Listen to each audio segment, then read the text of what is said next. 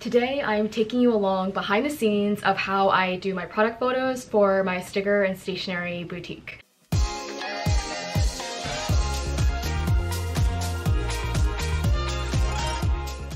I'm Christine, the creator of Created by Christine, and I'm also every role, every hat worn for my business, between the owner, the designer, and the marketer and the photographer.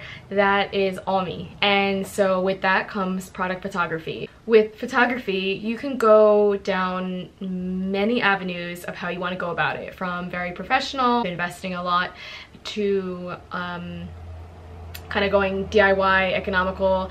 I found a way that works for me, and I do it all in-house with the materials and resources that I already have. So let's first talk about materials. Let's first talk about materials and tools and resources. So what do I use? I mainly use my iPhone. I currently have an iPhone 14 Pro, and that works well because the camera is wonderful. I make sure you always use the front camera, sorry, the back camera, not the front camera, and you'll get like the nice quality pictures with the back camera. I think when I started my business, I had an iPhone 7 or 11. A 7. When I first started, I had a 7, and then I quickly upgraded to 11 because I really couldn't do much with a 7, but it was also really slow. But anyway, so iPhone works, and you can see that I'm putting my iPhone on a tripod, but this isn't any tripod. It's called a canvas lamp, but I actually don't really use the lamp part.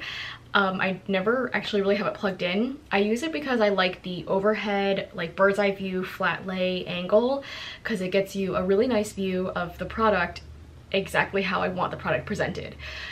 But there's many tripods out there, a lot of, like, you've heard of like the gooseneck holder. I still have that, but it's better than kind of like just forward facing products or just like on an angle.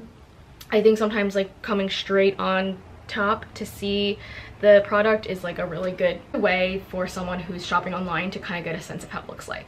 So I like to use the canvas lamp with my iPhone. I also like to use like a plain board.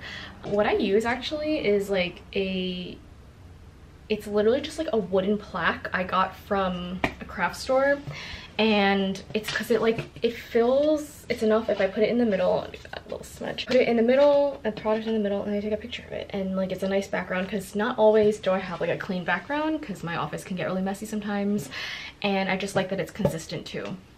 I also use like a charcuterie board thing, and then I like the contrast between the white wood and also the brown wood.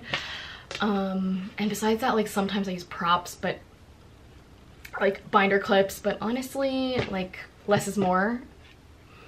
So now, where do I take pictures?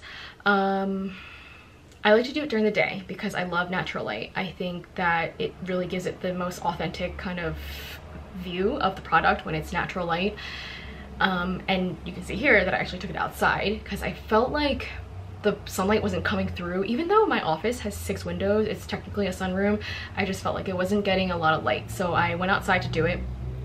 But I have had to take product photos, for example, like glass products. The sun will like shine and reflect off of it, and it gives a weird look.